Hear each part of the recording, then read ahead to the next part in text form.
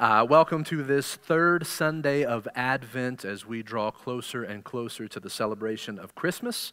And as we've done the first few weeks of Advent, one of the things we'll do as we begin this morning to mark those weeks that have gone by is the lighting of our Advent wreath. And so as we light these candles, we are reminded of Jesus' words when he told his disciples, "I am the light of the world.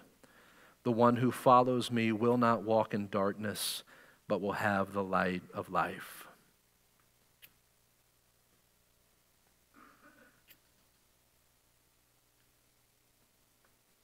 We light these candles as a sign of the coming light of Christ.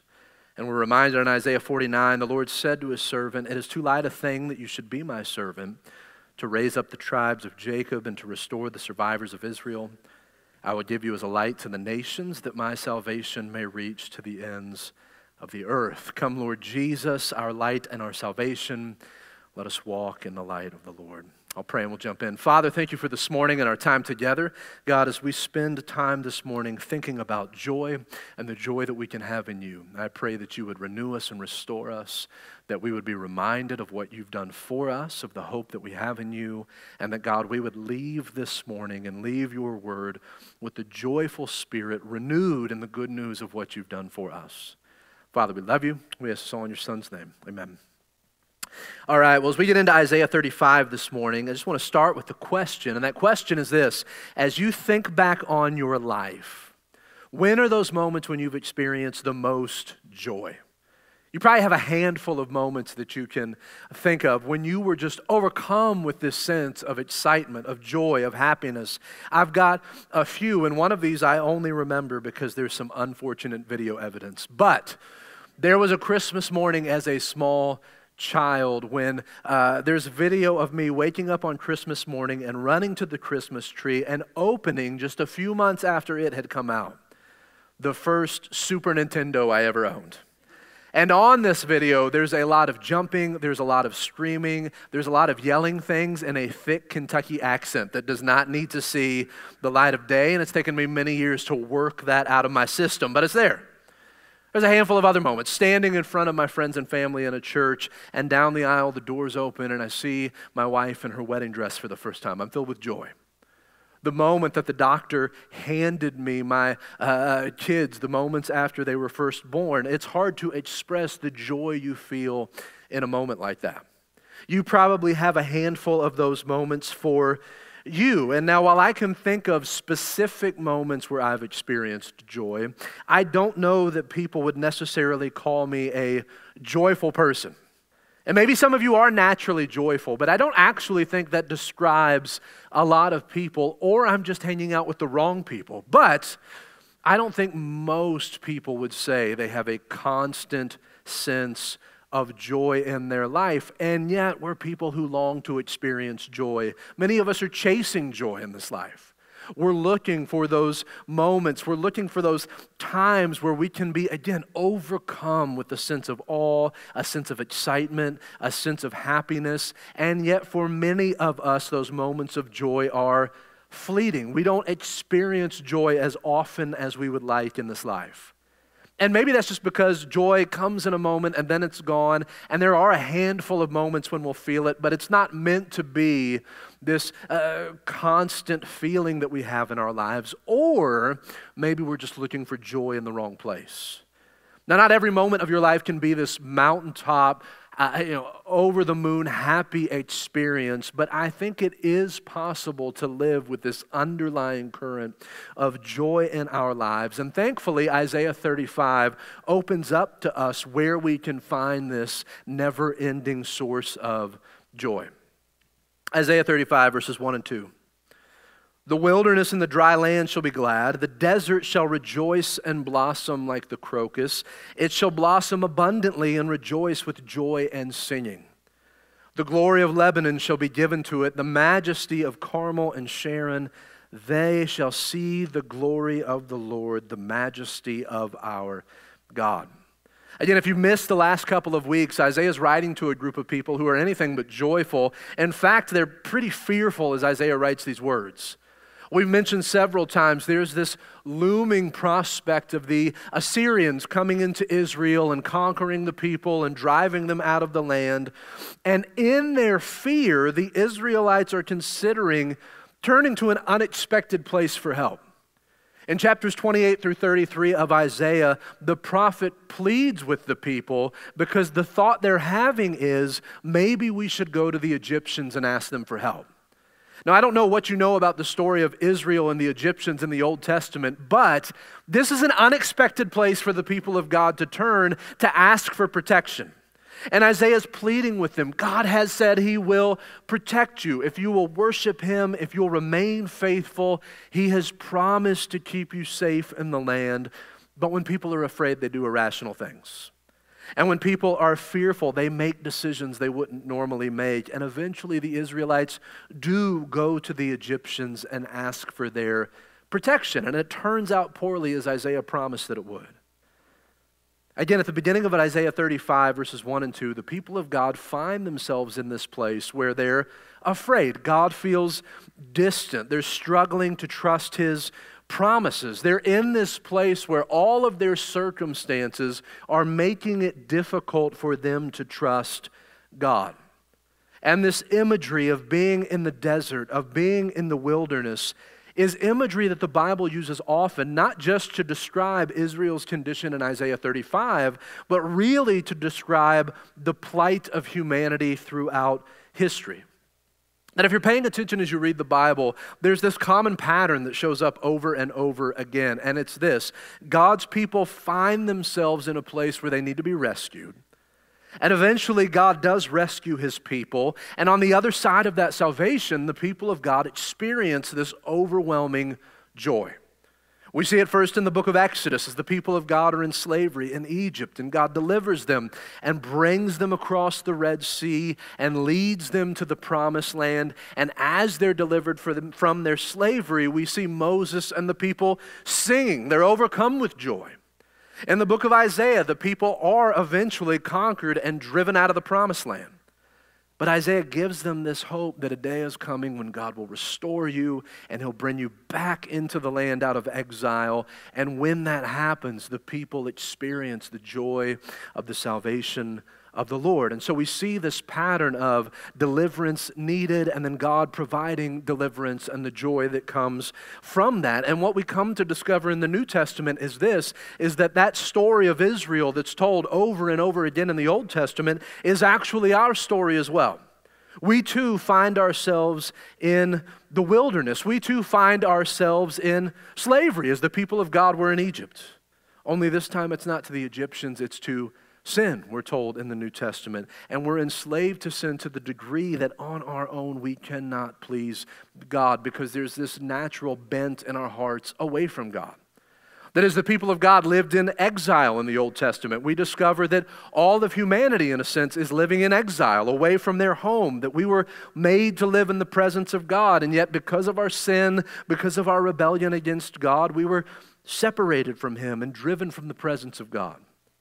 And so just as the people of God needed to receive their freedom in Exodus, just as the people of God needed to be brought back into their homeland in the book of Isaiah and throughout the prophets, so too all of humanity finds itself in this wilderness where we're enslaved to sin, where we're far from the presence of God. And in order for us to be made right with God again, God will have to deliver us as he delivered Israel over and over again in the Old Testament. Left to ourselves, we are spiritually in the wilderness that Isaiah describes here in Isaiah 35:1. Far from God, struggling to trust his promises, and this is the root of our problem as human beings. Again, maybe you haven't been able to put your finger on it before, but this is some of what you're feeling in this life, that deep in your soul there's this nagging, maybe emptiness, maybe dryness, maybe a lifelessness that you've spent your entire life trying to fix or overcome. There's this search for joy in the human heart. And that's a good desire that we have because we were made for joy, but the problem is we often turn to the wrong places to try and satisfy that desire for joy in our lives. That the story of the Bible is this, is that we were made for God, and in the presence of God there is joy. When we live with God, we experience that joy that we're longing for. And yet because of what sin has done to our hearts and minds, we often look everywhere but the presence of God to experience this joy. Pastor Tim Keller puts it this way when he writes, "Do you remember when your mother used to say to you, 'Don't eat candy before meals'? Why did she say that? Because she knew it would ruin your next meal. The trouble with eating candy is that it gives you a sugar buzz and then you don't feel hungry. Candy masks the fact that your body needs proteins and vitamins. The sugar buzz from candy masks your hunger for the real things you don't have." He says things like sex and power and money and success, as well as favorable circumstances, act like spiritual sugar. Christians who have these candies may say, "I believe in God and I know I'm going to heaven," but they're actually basing their day-to-day joy on favorable circumstances. When the circumstances change, it drives us to God, because when the sugar disappears, when the candy gets taken away, we're forced to pursue the feast that our souls really crave. We'll hunger for the spiritual nutrients we really need. Again, so many of us are seeking to satisfy the longings of our soul with the things that he mentions here: success and power and money and sex. And then we get those things, and what do we discover? They do not satisfy us like we thought they would. And so the question we're left with is this: we were made for joy. We were made to experience joy because we were made in the image of God, and God is the most joyful being in existence. And yet, in our desire for joy, we often don't know where to turn to find it. But Isaiah tells us in Isaiah 35 where we can find true and deep and lasting joy. Again, verses 1 and 2, he gives this promise that the wilderness and the dry land shall be glad. And then he paints this vivid picture of the desert becoming this lush garden. And he says at the end of the verse 2, this will happen when they see the glory of the Lord and the majesty of our God. Again, it's life in the presence of God that restores and renews the desert. It's life in the presence of God that renews this barren and dead place that Isaiah describes here. That in this vision, this desert becomes one of the most beautiful places on earth, and it's transformed into this incredible place where there is life everywhere. And this happens because the presence of God is in this place once again. And what Isaiah is holding out for us is this idea that it's in beholding the beauty and the goodness and the truthfulness of God that the driest desert can be transformed into the most beautiful garden. And not just this earth, but our hearts and souls as well. The picture that Isaiah is painting here is not just a picture of a renewed creation. Isaiah is using this vivid imagery to describe what must happen within each of us. That just as this wilderness is barren, is desert, is lifeless, that left to ourselves in our hearts and in our minds, we experience this wilderness, we experience this desert, and we're hungry to experience new life. That is what our deepest longing is for. But how does this happen? How do we experience God in such a way that we are renewed and made new? We're told in verses 3 and 4, strengthen the weak knees and make firm the feeble knees. Say to those who have an anxious heart, be strong, fear not.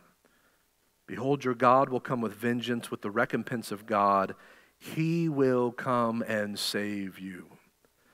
And the promise held out for Israel in Isaiah 35 is the promise held out for all of us. That we are people in need of rescuing. And it's not a rescue effort that we're going to be able to pull off ourselves. Rather, we're going to need God to come and save us. We're going to need God to come and do for us what we cannot do for ourselves. Again, we discover in the pages of Scripture that we were made for life with God, and yet the problem that Scripture presents us with is this: we cannot work our way back into the presence of God. We cannot earn our way into God's presence through our good deeds. We can't deserve to be in the presence of God through the good and moral things that we do. Rather, in order for us to be back in the presence of God and to find the joy and the happiness that we long for, we're going to need God to do for us what we cannot do for ourselves.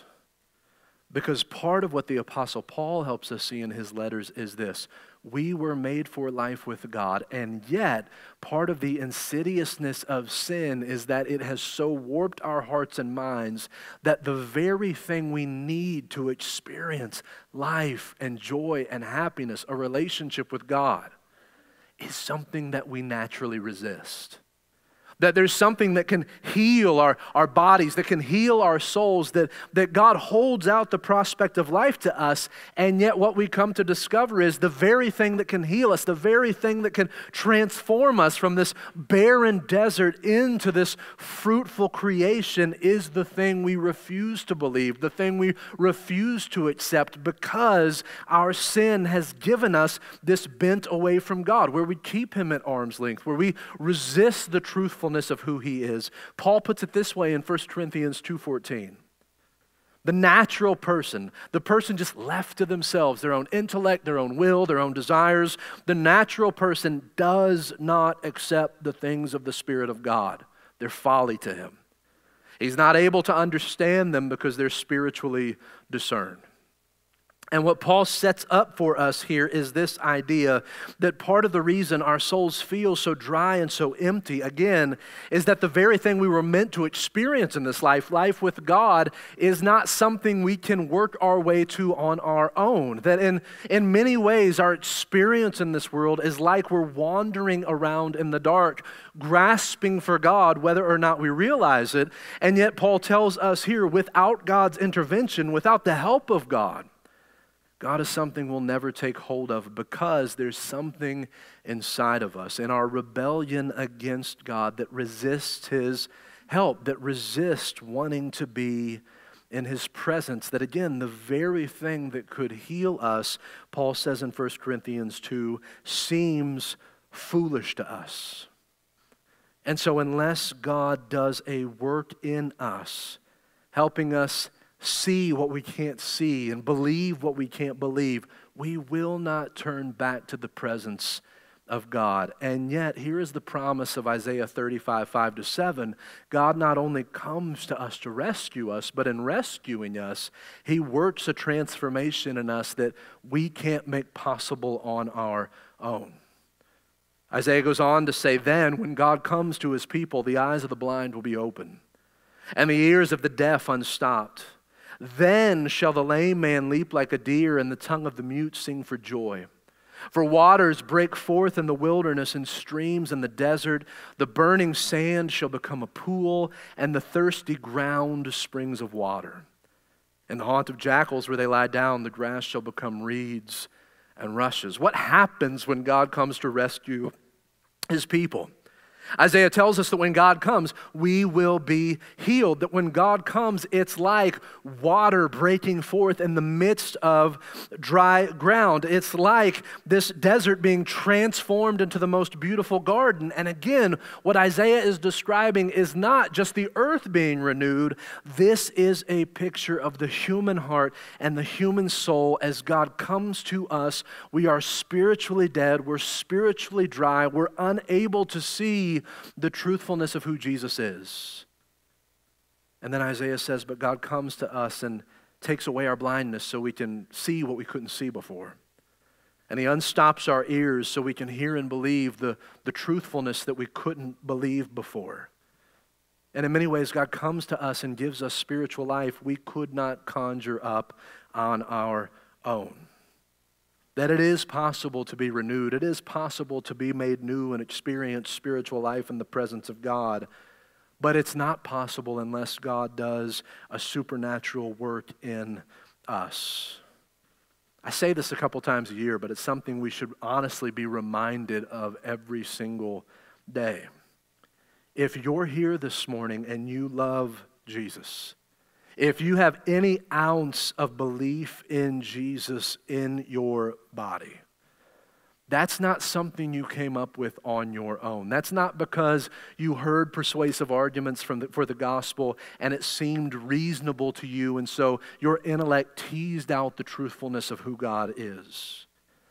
You didn't decide to follow Jesus because you're just more naturally a more moral person or a more spiritual person than the people around you.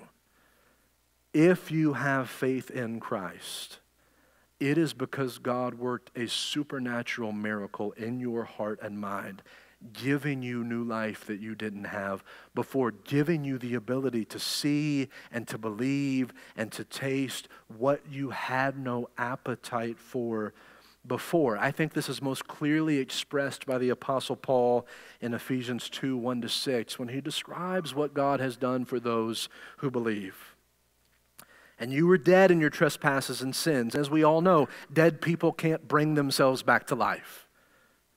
In which you once walked, following the course of this world, following the prince of the power of the air, the spirit that is now at work in the sons of disobedience, among whom we all once lived in the passions of our flesh, carrying out the desires of the body and the mind, and we were by nature children of wrath, like the rest of mankind. Paul's saying because of our sin, because of our rebellion against God, we deserve the judgment of God.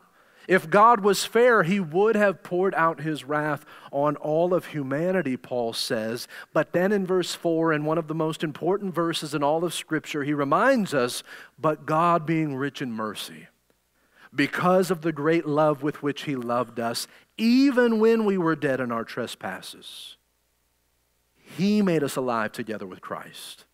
By grace you've been saved and raised up with him and seated with him in the heavenly places in Christ Jesus.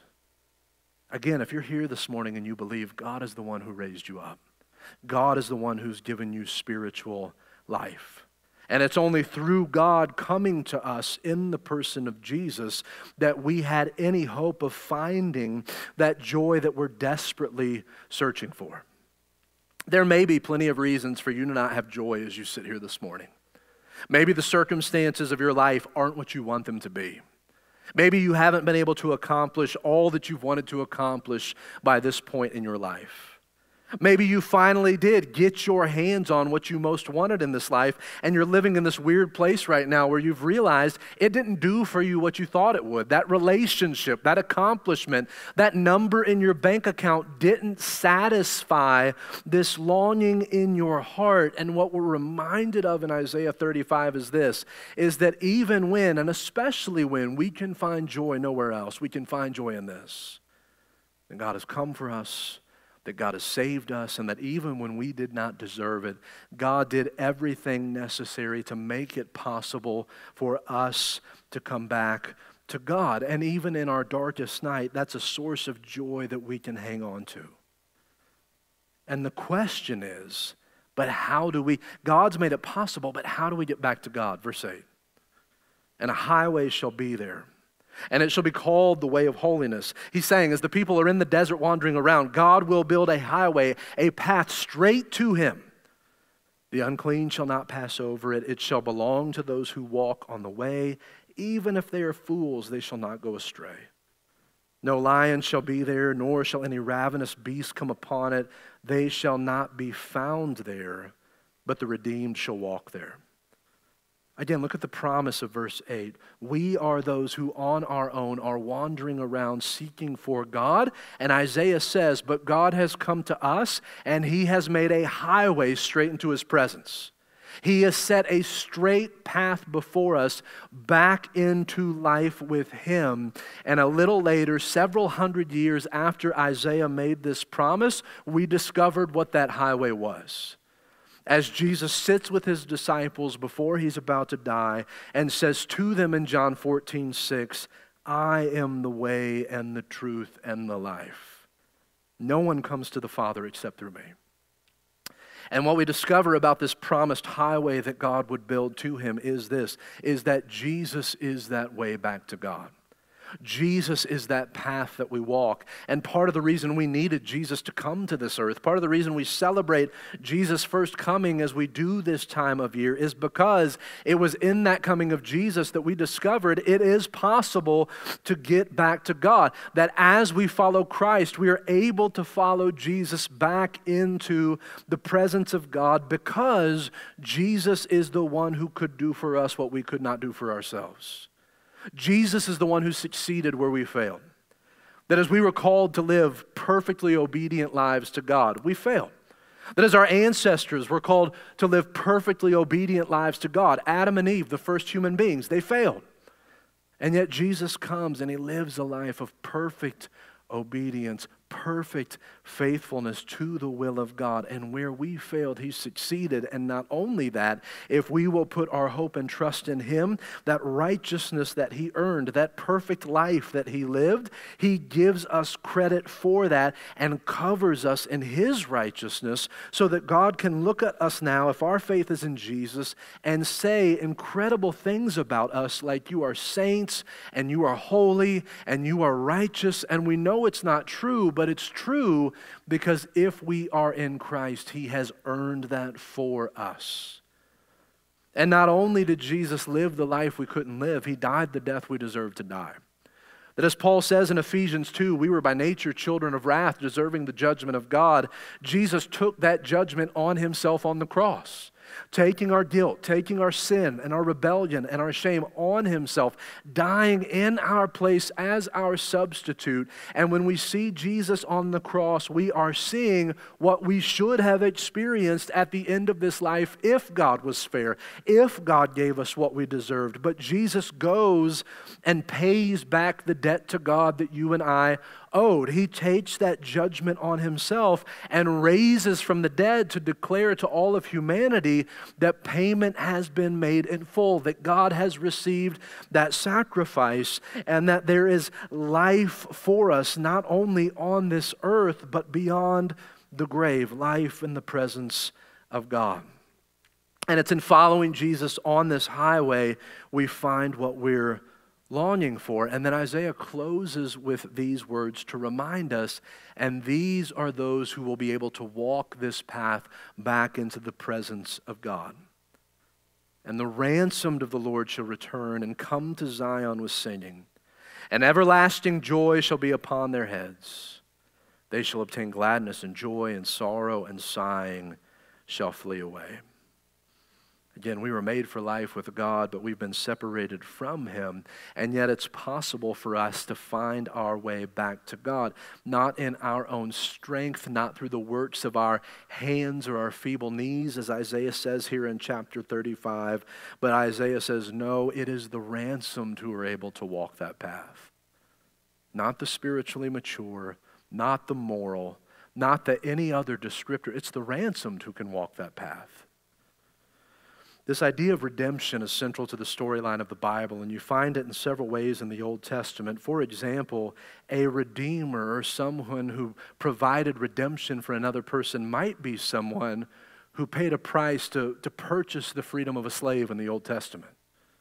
Or a redeemer might be someone who comes to a family member and has a great debt and takes that debt on themselves and pays the debt themselves to earn the freedom from that obligation for their family member. And in saying that it's the ransomed who will be able to walk this path into the presence of God, we're being reminded in Isaiah that Jesus is the one who would be our Redeemer, who took our debt on himself, who paid the price we couldn't afford to pay, and in a very real way, purchased our spiritual freedom so that we could return to God in forgiveness and in love solely out of his mercy and grace for us. And it's when we realize that fact that Jesus loved us enough to pay a price for us to come back to God that we could not pay on our own, that hopefully that joy begins to well up within us. The Apostle Peter says this is what happened to him, because as he writes in 1 Peter 1, 8 and 9, though you have not seen him, you love him. And though you do not now see him, you believe in him, and you rejoice with the joy that is inexpressible and filled with glory, obtaining the outcome of your faith, the salvation of your souls. That Peter writes, when you understand that you have been saved, that you were destined for hell and now you're destined for heaven, that you were spiritually dead and now you have spiritual life, that you were separated from the presence of God and now you experience life in His presence fully all of the time as His Holy Spirit dwells in you, there is inexpressible joy in that fact that should well up within us. And again, this can be a difficult world to live in, and it's okay to admit that there are seasons that are hard, where we feel pain and where we suffer and where we experience anguish.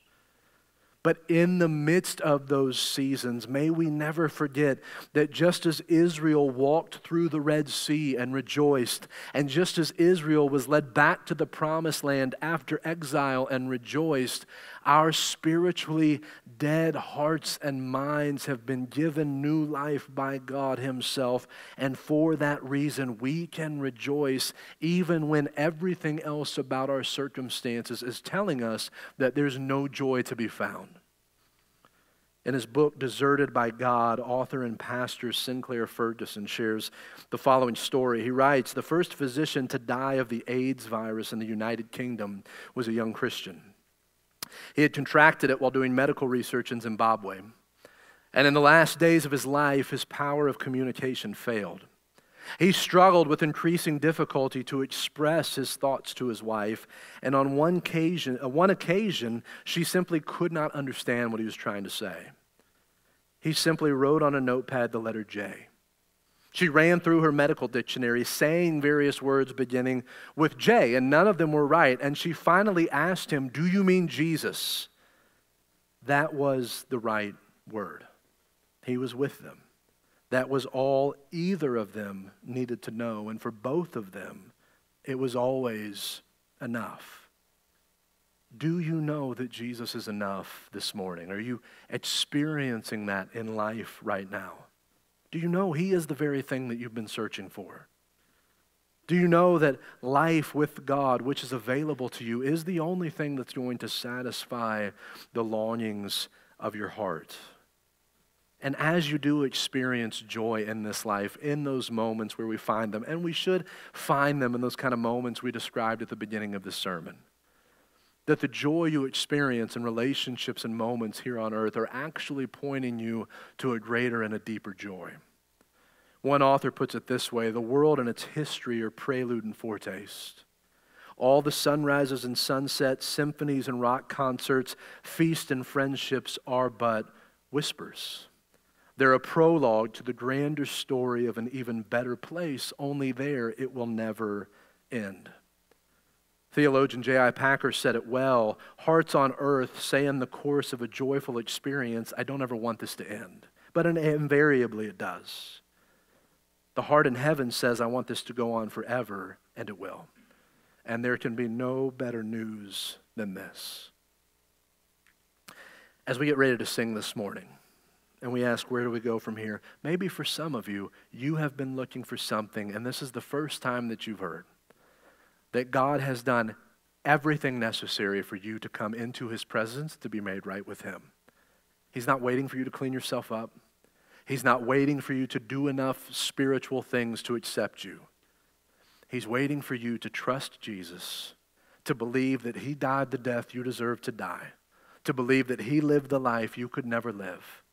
And if you're willing to trust in Him and follow Him, you could leave this morning knowing you're forgiven of your sins, you're right with God, you've been adopted into the family of God, and find a source of joy in that fact that you will find nowhere else in this life.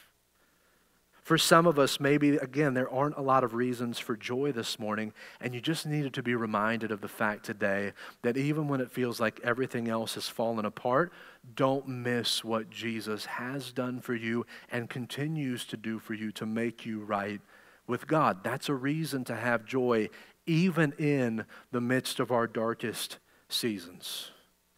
And as our church, my prayer for us is this: that in a world that is not filled with joyful people, and where joyful people are hard to find, that Lafayette and Purdue and West Lafayette might know City of God, and might know City of God as the joyful people in our city.